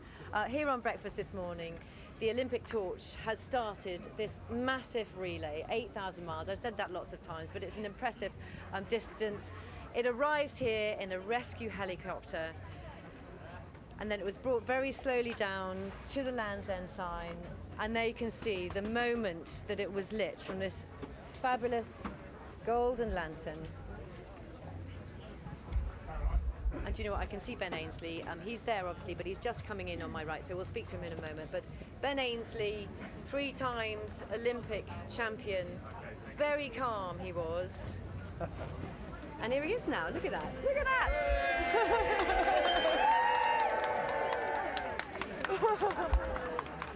Oh, Ben, fantastic to see you. Well, congratulations. Yeah. How are you feeling? How was it? Oh, really very proud for the whole nation, really. It's a fantastic moment. It's such beautiful weather here. So many great people have turned out. And yeah, just really proud for everyone involved. But, this has all started off. Show us the torch. Yep. So this is it. It's actually quite heavy. Is it? You didn't have to go far, did you? Yeah, but it was, it's great. And tell us about that moment. Were you a little bit nervous when they were lighting it that it wasn't going to light, or what were you thinking? Yeah, it was just actually pretty emotional, to be honest. I mean, there's so much effort's gone into getting this the Olympics here in London from so many people, and it means so much. So very, very proud for everyone involved. And of course, you're sort of from round here, so how does it, people are very proud to have you as the first torchbearer. Well, yeah, it's great for Cornwall, isn't it, to kick off here in Land's End. So many old friends around here. So yeah, I'm very proud for Cornwall and for the nation, and such an exciting period now in the run-up to the Olympics. How's the training going? I mean, yesterday you became 6-time again world champion. Yeah, fantastic. No, it's great. So yeah, we had World Championships that went very well, but really the main goal of course this year is the Olympics and getting the preparations right for that with not very long to go now. So. What's it going to be like as an athlete competing here in the UK, and possibilities, fingers crossed, of a gold medal here? Well, I think this is just an indication of what it's going to be like for everyone competing. Such strong home support, it's just fantastic. The atmosphere here and around the rest of the country, and of course the Torch is a great way to get that Olympic fever going around the nation. So very exciting. Ben, what I loved about when you were there, you were very calm, and then you let everybody touch the torch as well, didn't you? Did you know you were going to do that? No, I didn't. It's not scripted. I didn't really. They said you can run, you can sprint, you can walk. So yeah, I just felt, I think the Olympics is for everybody, so it's great for people to be able to get up close to the torch and feel it and feel a part of it. And I love your number as well, 001, fantastic. Yeah. Ben, absolute pleasure. Thank you very much for talking to us here on Breakfast. I know there's lots of people who want to see you, so I'll let you go. Thank you very much indeed. Bye. So there you go. Sorry. It's all a bit.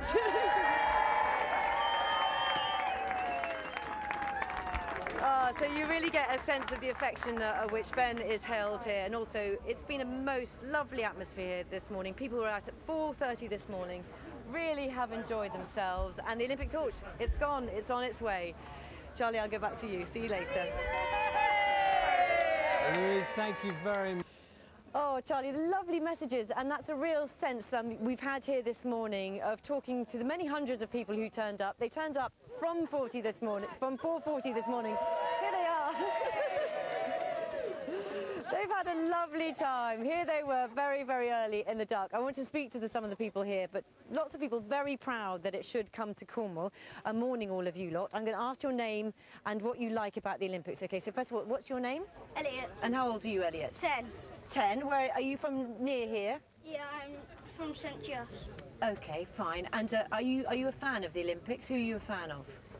Probably Tom Daley or Mo Farah. Really? So they're both potential gold medalists, aren't they? Yeah. Will you be watching it on the telly? Yeah. All the time? Yeah. Excellent. Your name? I'm Charlie Harry. Okay, and how old are you? I'm 13. 13. Okay, so who are you going to be watching out for? Jessica Ennis. Really? So why Jessica? Because she's a really good athlete and she shows what she's made of. Fantastic. What sport do you do? Football and judo. Wow, that's impressive. And you are called Jess, aren't you? Yeah. How old are you? I'm 8. You're 8. And who will you be watching at the Olympics, do you think? Jessica Ennis. Jessica Ennis. I should have guessed that, shouldn't I? Brilliant. And what about you two? Who are you and how old are you? I'm Jodie. Yeah. I'm 14. Okay, and who are you going to be watching out for? Jessica Ennis. Jessica Ennis. She's got a lot of fans down here, hasn't she? Yeah. What about you? I'm Emily Harry and I'm 15. Yeah. And I like Tom Daley. Tom Daley. That's very interesting. So are you excited about the Olympics, you lot? Yeah. Yeah? Yeah. And why did you decide, what time did you get up this morning? 4:30. I know all about 4:30. It's kind of early. Were you excited to wake up that early? Yeah. Yeah. Because we get to see the first torchbearer that's in England. Yeah. And did you see him? Yeah. Did you get? I know that Ben Mainsley, when he was walking with it, he was letting everybody touch the torch. Did you get to touch the torch? No, I took videos. Did you? You know what? We can see if we can find you. You took pictures, did you? Yeah. Do you think you'll remember this for the rest of your lives? Yeah. Because it's one in a lifetime. Oh, that's and we won't be able to see it again because it's only once in a lifetime chance. Well, you never know. You might get it in. I don't think I'll get it in my lifetime, but you might get it back in your lifetime. Have any of you managed to get tickets at all? No. Do you care? You can still be watching it on the telly all the time? Yes. Brilliant.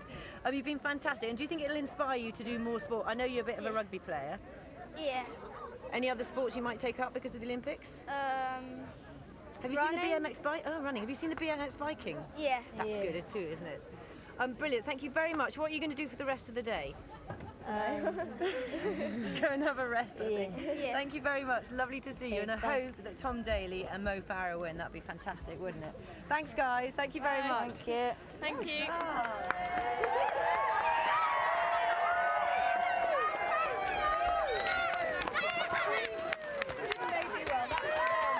Thank you very much, everybody here. Charlie, it's been the most fabulous atmosphere. We'll be back at 8 o'clock if I can keep them quiet. Thank you very much. Real party atmosphere down there. Back with you a little later on. Sun shining down in Land's End. Hello, very good morning to you. I'm Louise Minchin, live from Land's End in Cornwall, where we're following the Olympic torch as it's begun its 8,000-mile journey around the UK. An hour ago, the first torchbearer Olympic gold medal winner, Ben Ainsley, started the relay. It was just actually pretty emotional, to be honest. I mean, there's so much effort's gone into getting this the Olympics here in London from so many people, and it means so much. So very, very proud for everyone involved. Absolutely. So many people have turned out here this morning at Land's End. Many people really proud that Cornwall should be the place that the torch starts this relay. 8,000 miles, 8,000 people over the next 70 days. And they have loved it here, haven't you?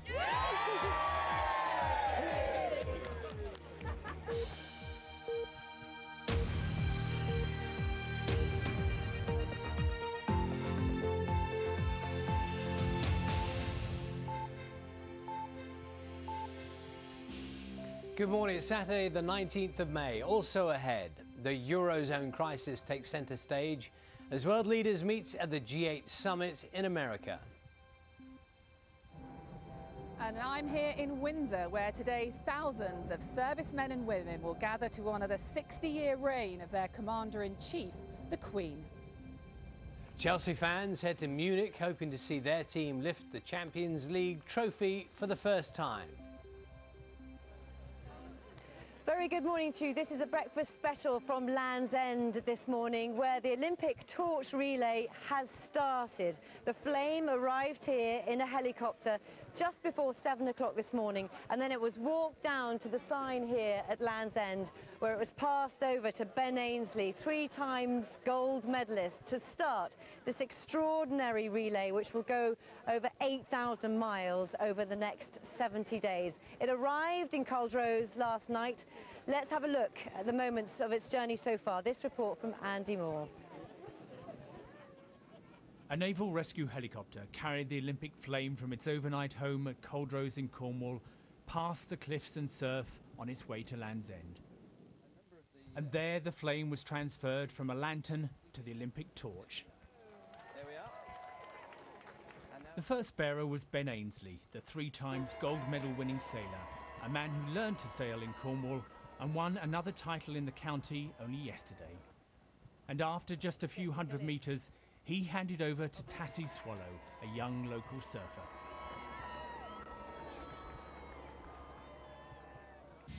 The flame arrived in the UK yesterday on a plane painted gold and nicknamed the Custard Comet. The honour of lighting the Olympic flame on British soil fell to a man who helped bring the Games here and hopes to compete in them.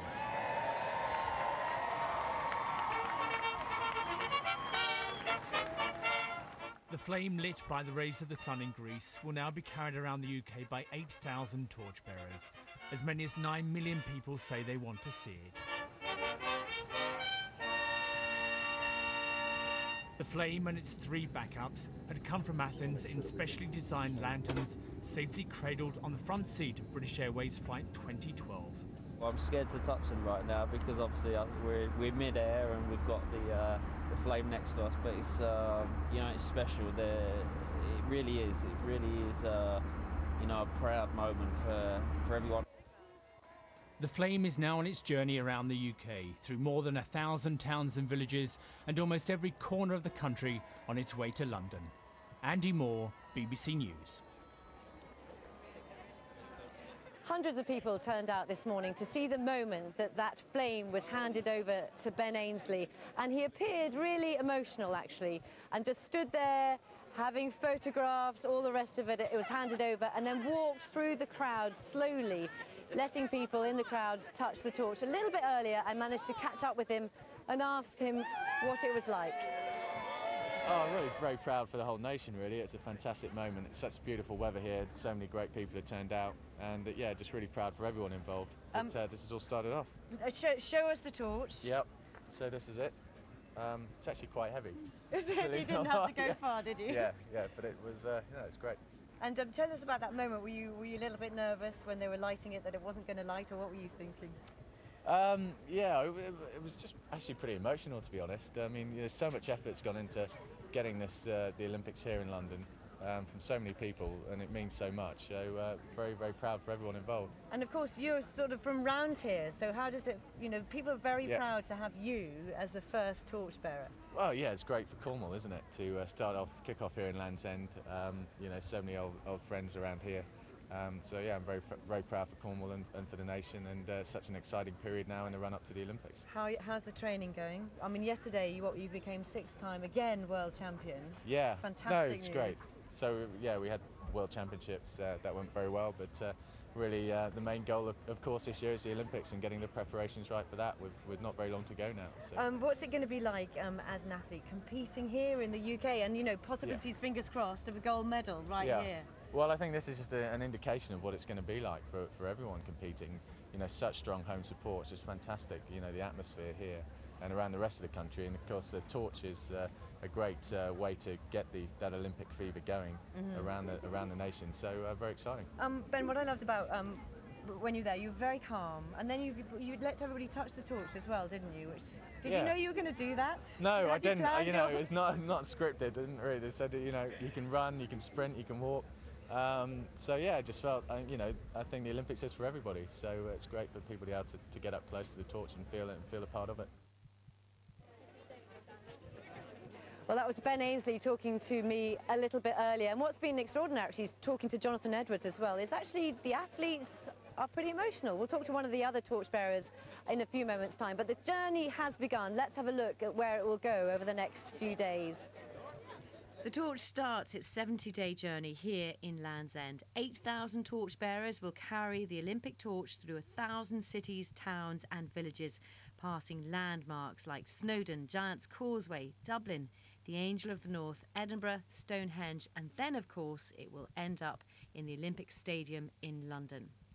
Most of the torchbearers will carry the flame for about 300 metres near to their local community, so friends and family can go along and cheer them on.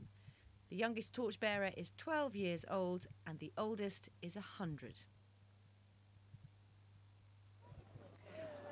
What I want to do is show you where the torch is right now. It left here, I think it must have been about half an hour or so. Ben Ainsley, and then of course we have these kisses, and what that means is when one flame lights the other and the next person takes up the torch relay. It is going to be quite a logistical organisation. I've been speaking to some of the organisers here today, and here you have the next torchbearer ready to go. They are surrounded by the torch security team. They are trained officers who will be with the torch throughout the whole of its journey. And what happens is when it arrives at the town or city, it then goes back into that little gold lantern which you saw right at the start if you were watching with us this morning, that came out of the helicopter. It goes back into the gold lantern, the flame, and then it stays with the police officer overnight. So you can see a lot of security surrounding the torch, and I think they're just waiting to set off again. But what's been very striking is everybody's been really taking their time this morning.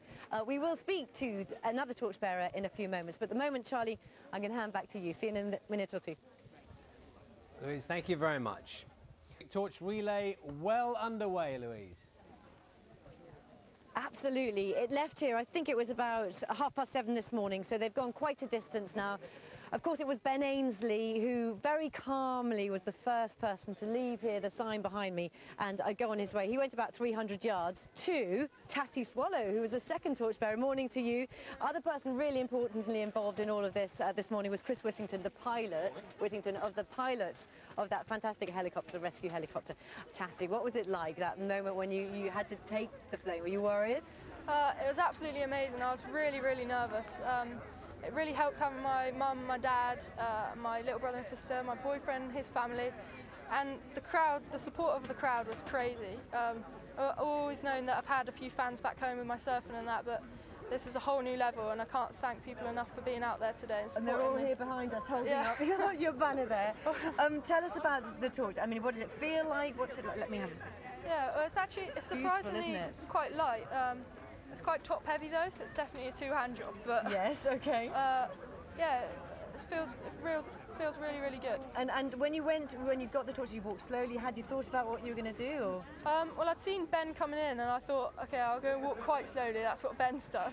And then the moment caught up with me, and I think I ran a little bit too fast. But I wouldn't change any of it. It was absolutely amazing. And a proud moment that it's here in Cornwall. Yeah, definitely, really proud. And I was so grateful to have been chosen as number 2 to run on my home turf, and with all the people here, everyone's local really, and felt amazing. They're all shouting my name and supporting me. Oh, that's lovely. Just tell us quickly, you're a surfer and you'd like that to be an Olympic sport one day, would you? Yeah, that'd be ideal. I mean, it's hopefully going to be a trial sport in 2016. They're talking about it at the moment. But who knows, from there hopefully it'll be Olympic sport. It's definitely worthy. Fantastic. Chris, you've held your nerve this morning. You were flying the helicopter, the rescue helicopter, as it came in. How was it? It was unbelievable, absolutely speechless. An experience I'll never forget, I'm sure. It was brilliant. And did you feel a kind of real sense of responsibility? Absolutely, we're representing obviously the Navy and starting off the UK's torch relay, so it was brilliant, it really was. Were you nervous, or were you just calm, cool and collected like Ben Ainsley was? Probably the most nervous I've ever been in my life. Really? Well, that's a bit scary, flying a helicopter. Nervous, is it, or was it okay? It was fine, obviously nervous doing the day job on a regular basis, but we're used to that, whereas this was completely different. And you're a rescue helicopter pilot, that's what correct, you do in your day job. Fantastic. You'll remember this for the rest of your life, will you? Absolutely, undoubtedly. When are you taking it back? Is it? Probably a couple of hours after we've had a bit of breakfast, I think. Everybody's enjoying it. I shall leave you two to go and enjoy the rest of the day. Thank you very much. I'm going to look at the crowds here. It has been fantastic. From very early this morning you were all here, weren't you? Most lovely atmosphere, and what was really touching, I'm sure maybe if you've been watching Breakfast this morning, you saw Ben Ainsley walking through the crowds and letting them touch the torch as he was on his way. Let's speak to a couple of them. Kate and Barbara, morning ladies. Morning. You're looking lovely, I must say. Bit of fun. Tell us where you're from and why you've come here. I'm from Pendine, and we came here because really it's a once-in-a-lifetime opportunity to see a bit of history. Yes, absolutely. What about you? Exactly I come from Trewelled, which is just on the way down the road. And yeah, exactly the same. Add a bit of sparkle, have a bit of fun. There's been, are you surprised by the amount of people who came out today? It's wonderful. Yeah, it's amazing. I sensed there would be a lot, but when you get here and you're part of the atmosphere and part of the crowd, it just makes it worthwhile. You have certainly added to the atmosphere. Tell us a little bit about the costumes. We just like dressing up, basically. It's for fun. We find charity. Charity work. Oh, it's for charity. Yeah, lots of promotion stuff. And tell me, did you get to see the torch properly? You got a good view? Yeah, we did. We stood on a table. It was great. Oh, that's a very good idea. Tell me, your advice to people, because it's going all over the country and the UK. What would your advice be to people? Get up early, go and see it if you can. Yeah, do grab the moment. Why? It's special, is it? I don't think it'll happen, certainly in my lifetime again, and I think, it doesn't hurt anyone to get up early in the morning, does it? Just get up and get out there and see it. It really is a worthwhile experience. Fantastic, lovely. Thank you very much for coming to see us, ladies. Thank you. It'd be great to see you. It has been the most lovely and very relaxed atmosphere here this morning. We spoke to a couple of guests. Everybody's looking after each other and making sure that they keep their places in the crowd. So really, really quite a reception for the torch relay. Apologies for that picture. I'll hand you back, I think, to the studio as you take that picture of my makeup bag, Charlie. We like to see behind the scenes, Louise. That's what we like to see. And I'm tickled by the pilot, who we were all looking very closely at his badge on his uniform, which said Dick Whittington. I don't know if you noticed that. I missed that. Yeah. I'm glad you're watching carefully. We're all watching I carefully. It didn't. looks lovely down there. Thank Thanks you, very Charlie. much. Just picking up on some of the thoughts. Obviously, the focus on Cornwall this morning is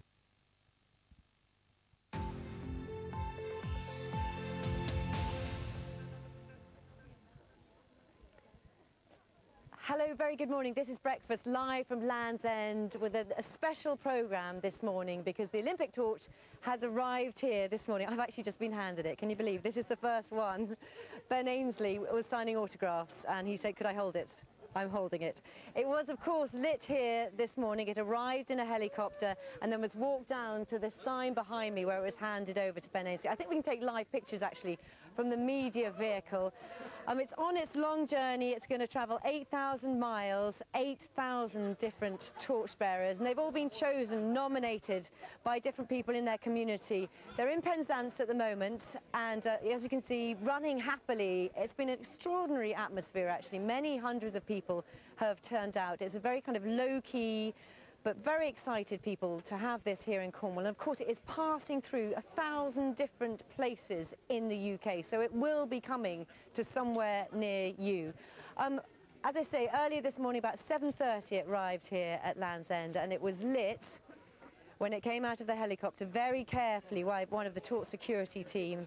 And we saw this moment when Ben Ainsley took the torch and then very carefully and calmly left to start its extraordinary journey. I'm surrounded, actually, by Olympians, as you are. Jonathan Edwards is here with me, as is Ben Ainsley.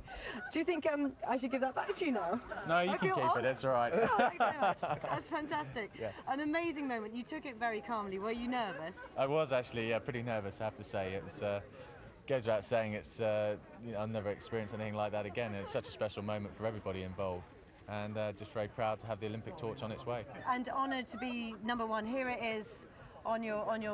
You can see it here on your chest. #1. Was that a proud moment to be the first person as well? Oh well, it was great for me personally, but more importantly for the whole nation. It's fantastic that we can saw how everybody was able to get up and feel a part of the Olympics, get close to the torch, and that's a great thing as it goes around the nation now for people to really get involved and get the atmosphere going. Jonathan Edwards, you obviously have your own gold medal. He's got 3. He's got 3, I know.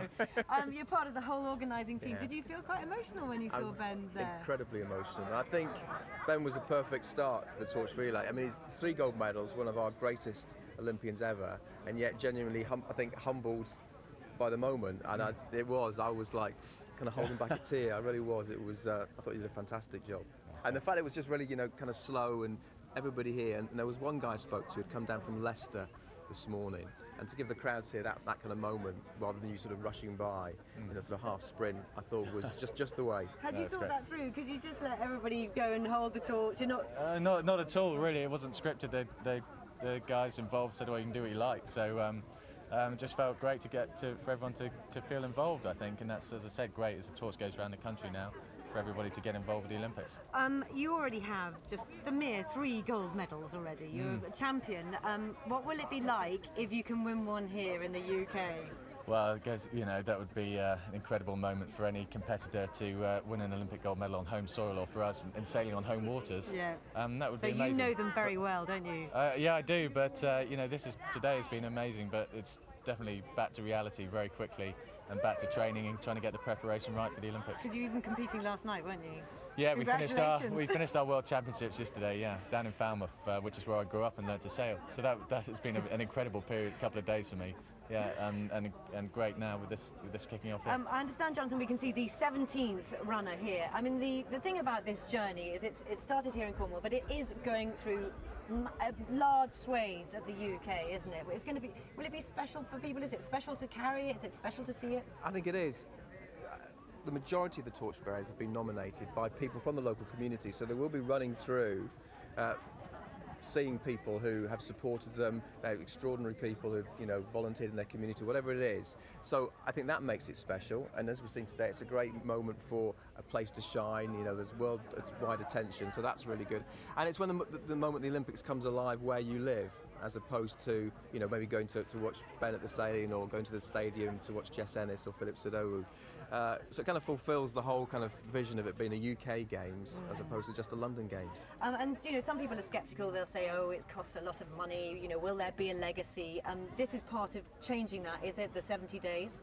It is. I mean, I think what you'll see over the course of these 70 days is a lot of the projects which have started up because of the Games coming out and showcasing the things that they've been doing for the last 4, 5, 6 years. So sports festivals, cultural events, the education programme, the Gets Education programme, which is in over 20,000 schools, which has been teaching the Olympic and Paralympic values. They're very involved with what's going on. So it's a great moment, I think, to celebrate all the work that has been happening for the last 7 years. Okay, and just to talk about, Ben's obviously a very cool and calm character, but what about for all of the GB Olympic people who are going to take part, how much pressure is there on them, Jonathan? with Ben standing here, I don't quite know what I want to say. I'll block his ears. Yeah. I mean, massive pressure. You won't have competed under pressure like it. That's the reality of it. And I said, when we spoke a little bit earlier, remembering Kathy Freeman in Sydney, so kind of the darling of the Australian public, and when she crossed the line having won the 400 metres, she just looked completely exhausted. It was almost like she was in a daze, because London's different, because it would have been on your mind for probably since Jack Rogge said the Games were awarded to London. Whether if it said Paris, it would have been a completely different build-up, wouldn't it? Yeah, for sure. You wouldn't have had it quite front of mind, and that's what it's been like for all the British athletes. Now, as an athlete, you've had some pretty special moments. What is it, 6 World Championships? Yeah, something like that. We're on to World Championships now. Right, We've got 3 gold medals. What I want to know is, torch relay. What will you take out of today? Will this be a really, a really memorable moment for you? Do you think? Oh, absolutely. It's probably the biggest moment of my life, I'd have to say, and such a great moment for everybody. We're talking about the Olympic Games on our patch. That's very special. Okay, I am going to regretfully have to hand this back to you, because there is only one person it can go back with. Ben, lovely to meet you. Jonathan, thank you very much for your time this morning. Thank you, Ben. And of course, on the BBC website, you can get all the information about all those different torchbearers, their stories, and where they are, and when the Olympic torch relay will go close to you. It's been a real pleasure to be here this morning. The crowds are kind of thinning. I think they're going to watch it in Penzance, where it is now. And I love the fact, Louise, I don't know if you can hear me, I love the fact that on the sign behind you, it actually got an arrow pointing in the right direction for the Olympic relay, in case they thought of going the other way, directly into the ocean. Thank you very much. It's been lovely down there. Beautiful weather, lovely crowds. Thank you. Time now is 8:38. A quick reminder of the other main stories this morning.